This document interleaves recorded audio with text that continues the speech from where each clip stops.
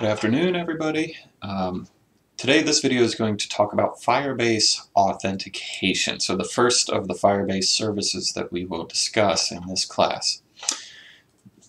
So what is authentication and does your app need it?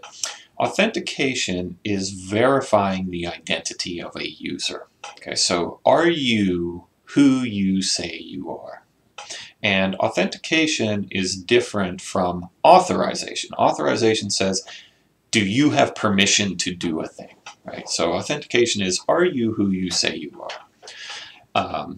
And yeah, most apps that you come across need this sort of thing.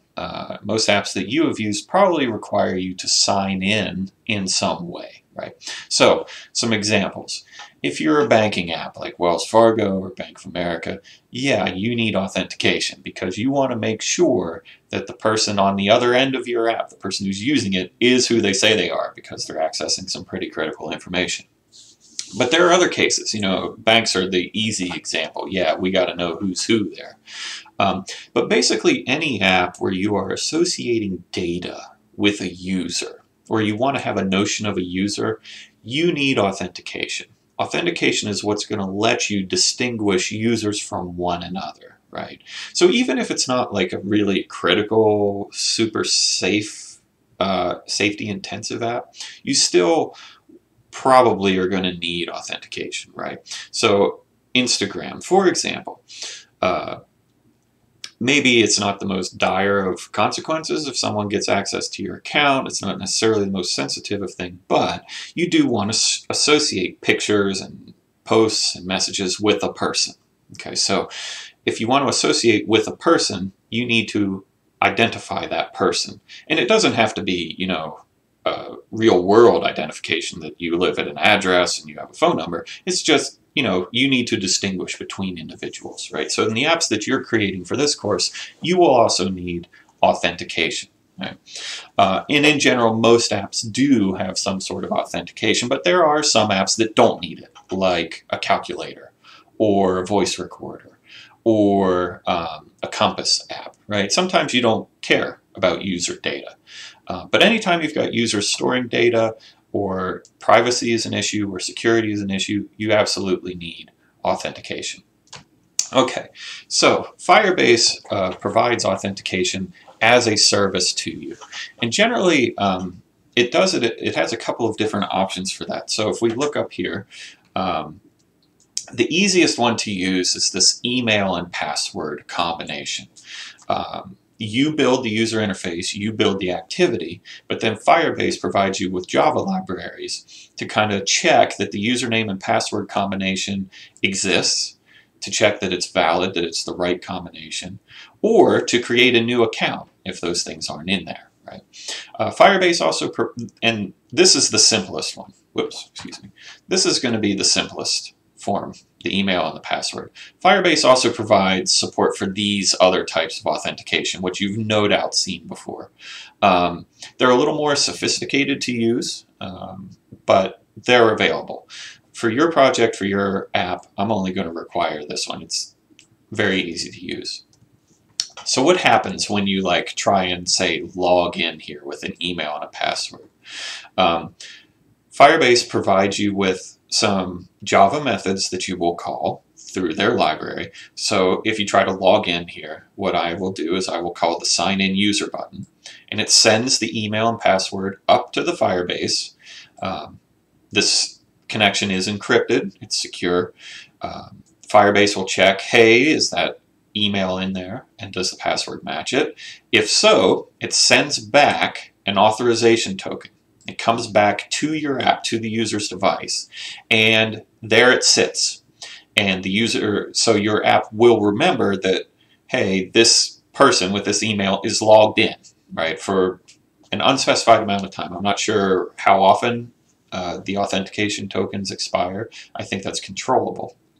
But now your app will know that it's you. It also sends back the user data, right? So in addition to email and password, there's a user ID and some other data that comes back to your app that may be useful. It will also send back errors, right? So if you try to sign in but you have the wrong password or the email doesn't exist, you get some error data back, and then you have to decide in the user interface how to handle that error. You also have to decide how to handle success, right? Similarly for signing up, right? If you have a username and a password, you can create a new account, and if the email doesn't exist yet, and it looks like a valid email address, and the password is at least 6 characters long, it'll make the new account. But for example, if the email is already taken by an account, you'll get an error in that case. Okay, so let's take a quick look at how this does look. I've created a simple application. Let me pull up the emulator. I've created a simple application that will demonstrate this functionality for you. The application is available on GitHub, so you can look at the code and feel free to copy and reuse the code in your project. Over here in Android Studio, you can see I've got my Google Services.json file from the Firebase configuration video. So I'm all ready to go. I'm ready to talk to Firebase, but I haven't yet enabled the Firebase authentication. So let me try and log in. Okay, so what I should get here, let me shrink the keyboard. I'm going to get a little pop-up error message here if I try and log in. And it says, login failed, the sign-in provider is disabled for this project. Okay, so I need to go into my Firebase project. Here I am at the Firebase console, and I'm going to pick authentication on the left side. Okay. I actually already have a user here. Let me get rid of that. Okay. So if I click on sign-in method at the top, here's my different options. Okay, the one that I care about and that we're going to use in this course is the first option. So let me click the little edit icon and let me enable it. I'm not going to mess with this down here. You can if you want to. But let me enable it. Okay. And so now email and password is enabled. Let me go back to my app and let me try and log in again. Now what would we expect to happen? Well, I don't have any users in my app. So when I log in, this should fail, but I should get a different error message down here from last time. Okay. Login failed. There is no user record corresponding to this identifier. Okay, that's what we would expect because there's nobody in this project now. There are no users here. Let me go back to my emulator and create new account. Okay, so what I have specified my app to do in its activity is if authentication was successful and registering a new user does also log you in, I go to this very plain activity that says, hey, welcome to the person that signed in, right? If I go over to my Firebase console again and click the refresh button, I should see my user. All right, here I am. Here's my identifier. Providers, this is saying that this user uses email and password to log in. When the user was created, when they last signed in, and then here's a unique ID that Firebase generates for every user in your system. This will be useful to us later when we talk about associating data and files with the user in Firebase. I have a couple other options here. I can reset their password, which does so via email. I can disable an account and I can delete an account. What you won't be able to do here is to see or edit a person's password. You can reset their password, but that doesn't give you the ability to configure the password. Okay, so all this stuff is done for us. I also have some kind of basic error checking that will happen. So if I type in the wrong password here, I'll get an error message. The password is invalid. If I try and create a new account with this username and password, I'll get an error as well. The email address is already in use. And then there's a couple other modes. So let's say I want to create a test account, but it's not a valid email address. Firebase will let me know that as well.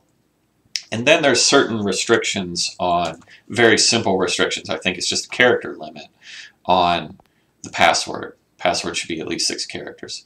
So all of these error conditions and success conditions, they are handled automatically for you by Firebase. What you have to do, though, is respond to those errors and successes. So when you look in the code, kind of scroll down here, here's the call that tries to sign in with email and password. I have to create a complete listener, and then I check, was the task successful? If so, what do you want to do? Else, the task failed. What do you want to do? Well, I've created this update UI function that kind of handles it.